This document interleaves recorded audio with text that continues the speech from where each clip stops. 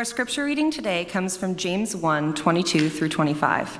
But be doers of the word and not hearers only, deceiving yourselves. For if anyone is a hearer of the word and not a doer, he is like a man who looks intently at his natural face in a mirror. For he looks at himself and goes away and at once forgets what he was like. But the one who looks into the perfect law, the law of liberty, and perseveres, being no hearer who forgets, but a doer who acts, he will be blessed in his doing. This is the word of the Lord. Please greet those around you as you're seated. Well, my name is Dr. Steve Snyder, and I taught for 40 years in the psychology department. And I retired, and I retired 3 years ago.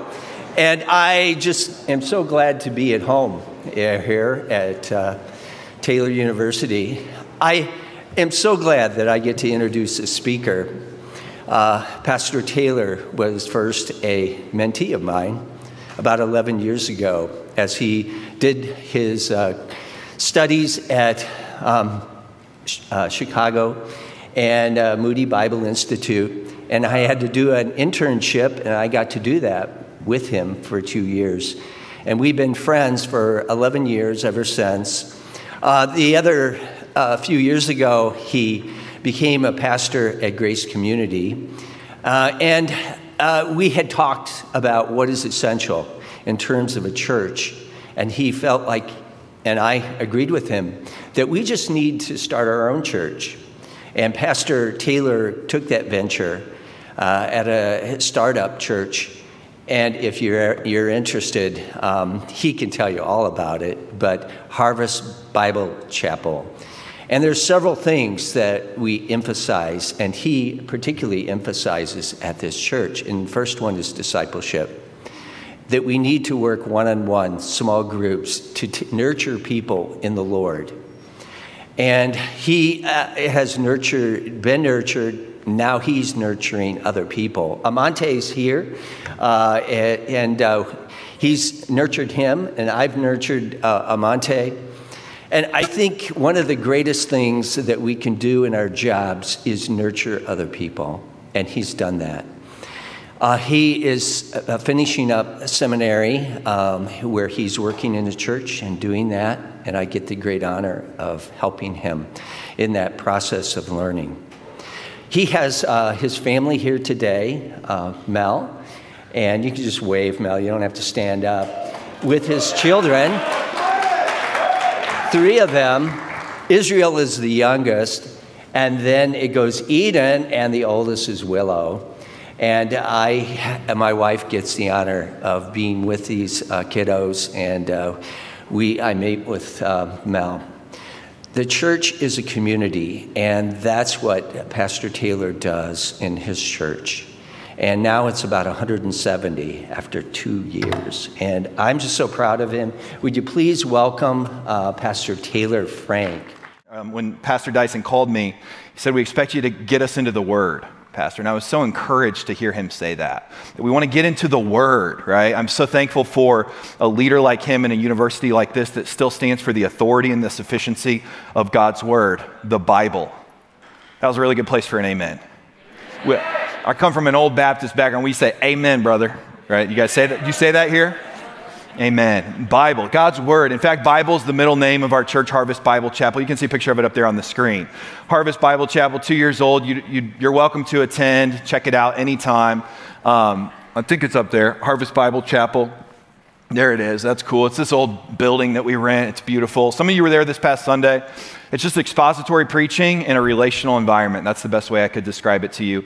And my wife and I love hosting all the college students from our church in our home once a month. We love doing that, and you would be invited to that if you get to become a part of our church family. In fact, just this past fall, Dr. Michael Lindsay graced our pulpit. He preached. There he is preaching at Harvest. It was such an honor to have him, and getting to know him, the amazing work he's leading at Taylor. I just praise God for that. It's remarkable.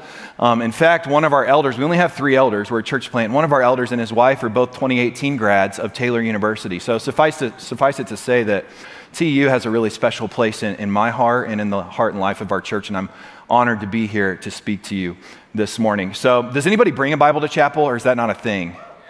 Yeah, because we read the scripture already. If you have a Bible, I would love it if you could just open it to James. Could you get to James with me? James chapter 1. Could you do that? You're like, you don't have to. Nobody's judging you. Don't look around. Don't give a scowl to the person next to you if they don't do it. But we are in James this morning. I'll meet you there in a minute. James is just 4 chapters long. It's written by James, the half-brother of Jesus. It was written in the AD 40 sometimes, which makes it the earliest New Testament book written. I thought that was really cool.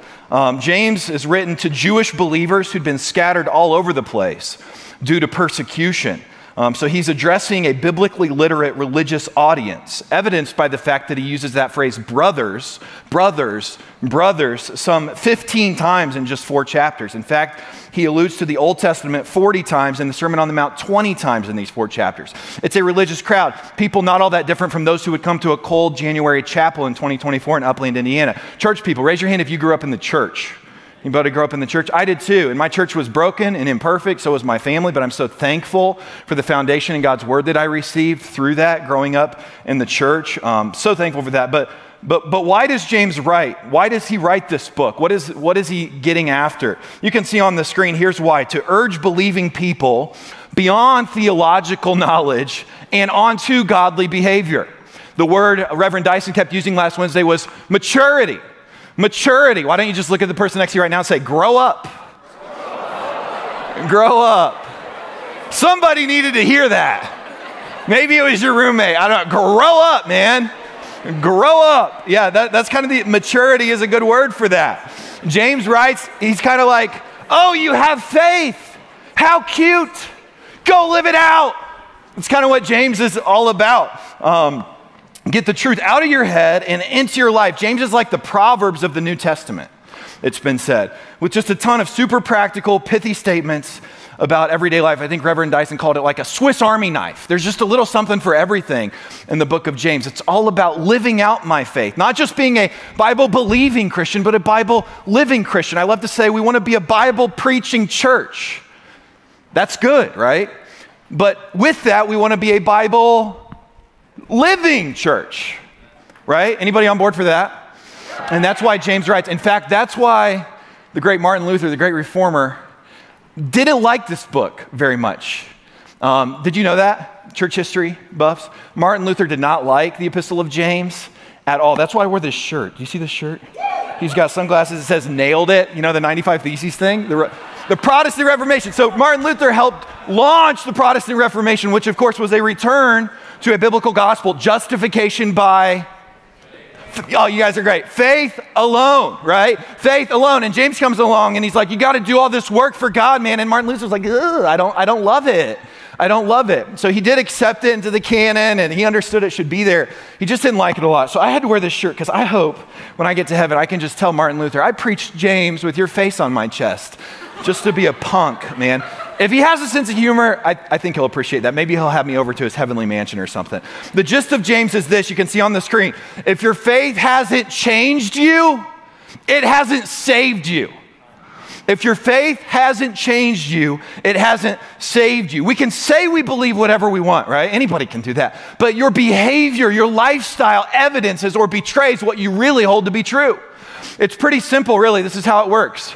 Stated belief plus actual practice equals actual belief. Can you all help me with that? We got 3, it's perfect, 3 sections. So this section over here, stated belief. When I point to you, you have to say stated belief. Let's practice. Ready? Stated belief. Does the balcony get to play too or not? Yeah. I don't know how this works. Okay, let's try that again with the balcony. The balcony. Ready? Stated belief. Ready, set? Stated belief. Okay. You guys are the actual practice crowd. Everybody can say actual practice. Ready, set? Actual practice. And then equals, you guys are going to be the actual belief crowd, including the balcony. Ready? Actual belief. Thank you. Let's put it all together. Ready? Yes. Everybody remember your thing? Yes. Don't get it wrong. We're going to ask you to leave if you get it wrong. I'm just kidding. Okay. Stated belief. Plus. Actual practice. Equals. Actual belief. That's what it's all about. That's what James is all about. I bet all of us here know that God is holy and we are sinful and Jesus saves. We know that is the gospel. We were just singing so beautifully about it, that we are sinners in need of salvation. And that's why God sent to be born to us on that day in the city of David, a Savior who is Christ the Lord, which we just celebrated at Christmas time. Here's the deal, though. You can see it up on the screen. God doesn't just want to save me. He wants to change me. He wants to demonstrate, my pastor used to say, he wants to demonstrate through my transformed life the superiority of a life lived in Christ. He wants to change me. He wants to save you. Yes, God wants to save you. Probably almost everyone in this room would profess saving faith in Jesus Christ. God loves me just the way I am, Pastor Taylor. Yes, right? And the follow-up is too much to leave you that way, right? God wants to change you and me. Change, the fancy Bible word for it is sanctify, right? To make pure and set apart. 1 Thessalonians 5:4, this is God's will for you, your sanctification. 2 Peter 3:18 says, grow. Everybody say grow. Grow in the grace and knowledge of our Lord and Savior, Jesus Christ. In Romans 8:29, for those whom God foreknew, he also predestined to be conformed to the image of his Son, Jesus. God doesn't just want to save us, he wants to change us. He wants to take your life and mine and sanctify it, grow it, conform it, change it into the image of his Son, Jesus. So if that's true, and we'd probably all agree that's true, I would hope, that if my faith is real, then it's going to work its way out through a changing life. What are some things, you can see this question up on the screen, what are some things God uses to change his kids? What are some things God uses? I want to take 30 seconds of my preaching time here, so make it quick. For you to turn to somebody, sit next to you, make eye contact with them, say, hey, what's up? Think of one thing, listen, think of one thing God uses in the life of his kids to change them. And share that with the person sitting next to you. You only got 30 seconds. Ready, set, go.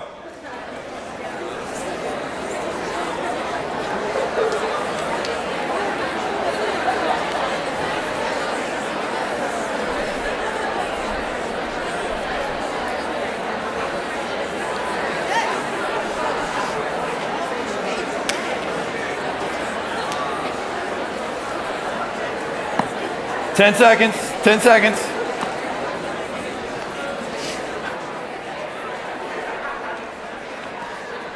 Three, two, one. All right, everybody get a chance to share?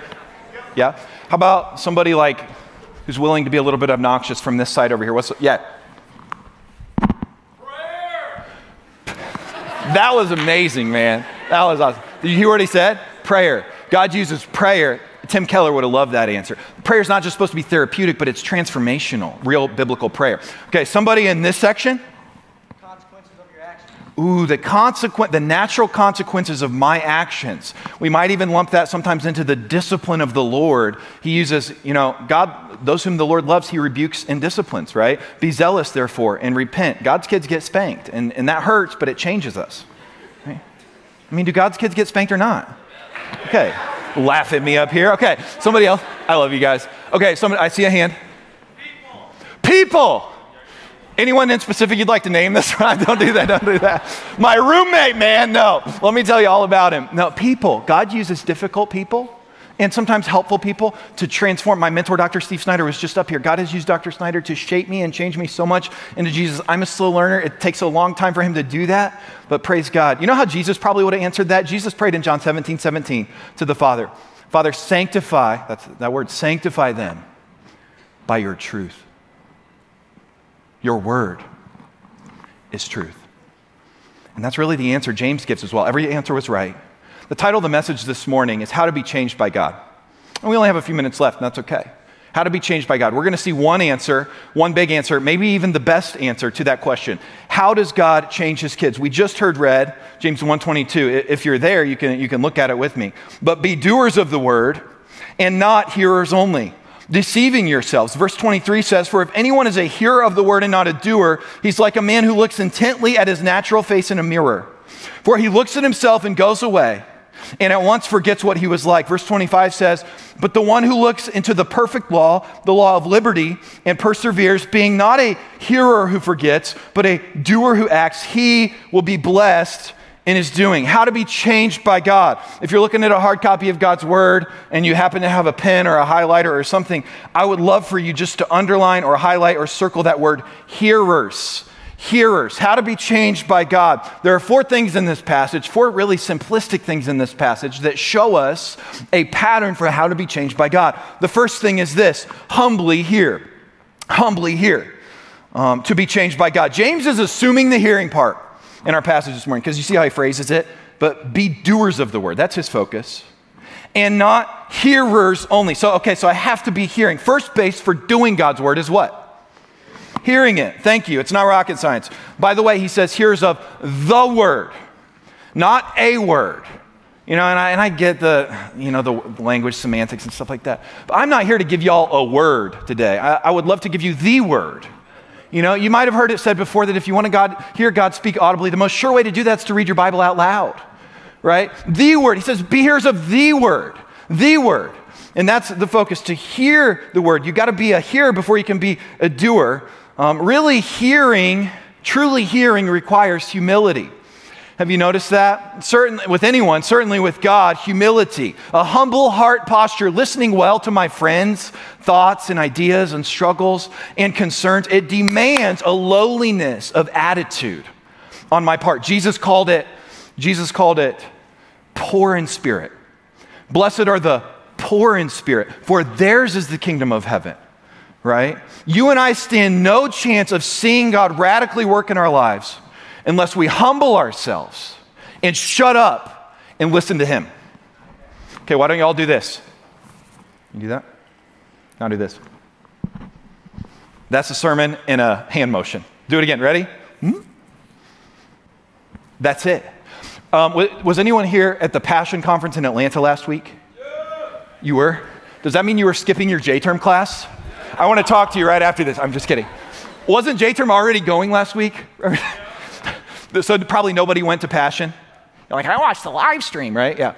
My sister was there. My brother was there. I've been to Passion. I remember in 2017, I was sitting in Passion. It was the Georgia Dome when that was still a thing. Now they're in the Mercedes-Benz. But I remember Francis Chan stepping up to speak. Anybody like Francis Chan? I mean, if that guy's not the coolest, I don't know who is. And he gets up there to preach. And it's all these excited college students, and we love Jesus. And this is what he says. Check this out. This quote up on the screen. You can check it out on YouTube. Francis Chan, one of the most destructive practices of this generation is that you value your own thoughts way too much. You want to look inside and tell everyone else what you've been thinking and what you've been feeling, rather than opening up the Word of God and saying, these truths are way beyond mine. He goes on. Look at what he says. You value your own thoughts too much, and it's killing you. He's saying this to 60,000 people like us, young people. One of the things we've got to learn is to stop believing everything we think and everything we feel, and to stop valuing that so much and valuing the Word of God more, because his thoughts are infinitely higher than ours, end quote. Oh, if you can't say amen, just say ouch, right? Ouch. He's preaching on Isaiah 53. God says, my thoughts are not your thoughts. My ways are not your ways. For as the heavens are higher than the earth, so are my thoughts higher than your thoughts, and my ways than your ways. I mean, is that in your Bible? That's in my Bible. And again, it's ouch. If you can't say amen, just ouch. That's the passage Francis was preaching on when he said that. We value our own thoughts, he says, too much, and it's killing us. Have you noticed that in 2024, literally like anybody can become a coach or an influencer? I mean, some of my friends and I joke about it. Become a certified church planter coach, Taylor. I mean, you did it for 5 minutes. Surely everybody needs to hear the right way to do it from you now. No, it used to mean something to be a coach or an influencer. Isaiah 5 says, woe to those who are wise in their own eyes. Woe to those. If I see one more of these things on the screen, ask me anything. You ever see that on your social media? Ask me anything. There might be, maybe a good motive for posting that, maybe somewhere, but I doubt it. I'm just kidding. I don't doubt it. If you're Greg Dyson or Jackie Hill Perry or Francis Chan, yeah, people want to know what you think. You're going to help us a lot. But for me and you, no, just delete it off your story right now. Go ahead. Nobody's judging you. Nobody's looking around. Just take it down. Everybody wants to sign up for what I think. That's what Francis Chan back in 2017 was kind of poking at. Proverbs 10:19 says, when words are many, sin is not lacking. Check out this meme up here. I could have picked 1,000 memes, No one. Okay, nothing. And then 22-year-old Christian who's been married for 2 months. Marriage is hard. It's the hardest thing I've ever had to do. Sometimes I hate my husband. Sometimes I'm so repulsed by him that I want to barf. But it's so worth it. So blessed to be his, heart, heart, cross, cross. Now, I'm not trying to be mean, I promise. Greg, I hope you have me back after this. I'm just being a goofball, all right? But have y'all ever seen these kind of things on social media? Right? It's like, oh, if I see another one of these things, I think I'm going to be sick. It's like, who gave this poor young woman the idea that she should post anything like this? No, throw your phone in the ocean. Don't do that. Right? Like, just this spirit. Maybe we can blame social media. Guys, I love you. Thank you for maybe we should blame social media for giving us this false, this toxic idea that everyone needs to hear all the stuff I think. No. God, forgive us. Guys, my prayer for you and for me is that because you came to chapel today, you would fall a little bit out of love with your own thoughts. Fall out of love with that, man. Like Reverend Dyson said it last Wednesday, brother, I love that you said, it doesn't mean you don't have a voice. It doesn't mean you don't speak sometimes. The pausing right before we speak. I loved how he preached that last week. It doesn't mean you don't have a voice. It doesn't mean you don't think for God, but just a slowness to speak and to humbly hear from God. To fall out of love with all the stuff I think. I think a lot of stuff, don't you? And most of it's just not even worth it, man. I sat down at Starbucks at Gas City this morning with my own thoughts. No, I didn't. I opened my Bible, right? And I'm not the most disciplined Bible reader, but I'm like, man, I got to read God's word. I got to hear from God this morning. Anybody else? I mean, are you with me on that? We might stink at doing it, but we know that's where it's at, man. That's where the money's at. James 1:19. Let every person be quick to hear and slow to what? Slow to speak. That's not like food for thought. That's a command for God's kids. Quick to hear, slow to speak. God help us. You can see on the screen, Zechariah 2:13 says, be silent, all flesh, not just freshmen, all flesh before the Lord. That goes for me. That goes for Michael Lindsay. That goes for Reverend Dyson. Be silent. Look at the person next to you and just go, shh. Can we practice one more time? Ready? Mm-hmm. That's where it's at. Loved ones, look, I know our passage in James this morning is about doing the word. It's about applying the word. It's about doing. But in preparing for this chapel this morning, I just became so burdened by how much I stink, at first just hearing well from God in His Word. And good luck doing it right if you're not hearing it right. I mean, is that fair? Anybody with me on that? So as I prepare to close, I just want to share 4 ways that I hear God wrong. The first one is this: hearing and evaluating. Hearing and evaluating. Instead of just humbly receiving, you walk out of chapel and your buddy's like, so how was the sermon in chapel this morning? Oh, it's decent. Oh, it's amazing. Oh, it's terrible. You know what you just did in that moment? You placed yourself above the word that you just heard as the judge of it, with your clipboard and your pen giving your mighty judgment, your verdict on how the word was in chapel this morning. You want to get up here and preach next time? God, forgive me. I don't know hardly any Christians that don't do this at least a little bit. Hearing and evaluating. How was church? Oh, it was okay. I didn't get that much out of it, whatever. Hearing and evaluating. Guys, I am all for discernment, being very careful about what we allow into our hearts and minds, but you can have biblical discernment without having a proud heart, okay? You can. You can listen very carefully without listening too critically. How I hear God wrong, I hope this is helpful to you. Hearing and evaluating. Secondly, you can see it on the screen, hearing for others. Instead of myself, I've grown out of this a little bit, but every now and then I'm still tempted to think, oh, how good it is that Brother Greg is hearing it this morning. Or my wife, or my roommate who skipped the last 3 chapels. No. Start with the mirror, right? God help us. Thirdly, hearing and just enjoying. Instead of applying it to my life. I love listening to sermons. I do that in my free time a lot. But there's this insidious danger in just doing it because it's nice. People say at my church, Pastor, that was such a nice sermon. I enjoyed that so much. And I'm like, thank you. That's encouraging to hear. But that was not the point. The point of the message was that God's Spirit would take His word like a double-edged sword and do some major surgery on us together. Not just enjoying it. Enjoying it, yes, I should delight in God's word. But beyond that, how does this apply to my life? Number 4, hearing too much. Too much noise in my life. The volume is just ratcheted up from social media, from classes. Some of you all go to chapel 3 times a week, which is amazing. You're in 3 Bible studies. You go to your local church. You're in these Bible studies, maybe a Sunday school class. You're hearing so much from the world and from the Word that you couldn't possibly hope to slow down and meditate and then apply what God's saying to you. Has that ever happened to you? I think that's probably a lot of people in this room. The church I grew up at, it's like be there 5 times a week. It's teaching, teaching, teaching, teaching. What a lot of you in this room need this morning more than another sermon is silence and solitude and service. You're on like a 4,000 calorie a day diet when it comes to spiritual things, and you're burning a couple hundred calories every day.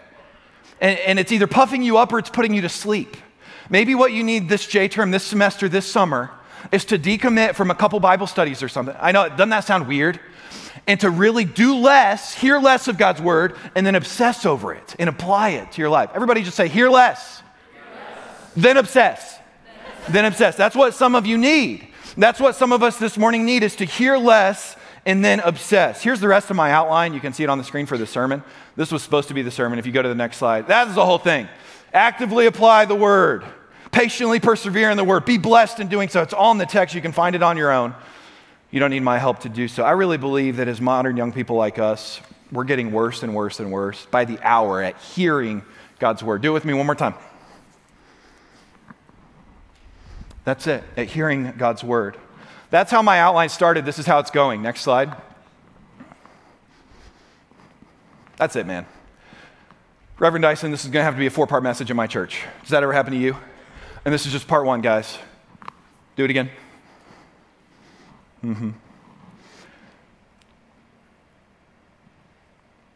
We have to be hearers. Then and only then will we ever hope to be faithful doers of God's word. I want to end with something Jim Cymbala told me this summer. I was sitting in a small room at the Brooklyn Tabernacle. Don't put it up there yet. Don't put it up there yet. Take it off, take it off, take it off. You cheaters.